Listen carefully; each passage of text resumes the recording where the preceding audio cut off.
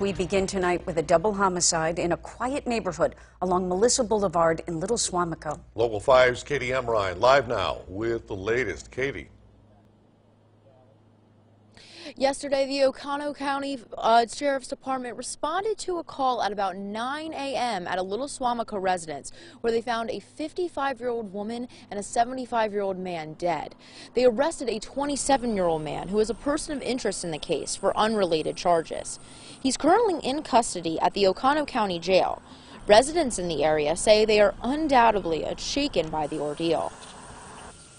I heard that there was a suspect in custody, but we don't know if they were alone or acting, on their own accord, or if they're nuts or what. So I guess I am not 100% feeling safe with my family. And even though some were concerned, authorities believe this is an isolated incident and that the public is not in any imminent danger.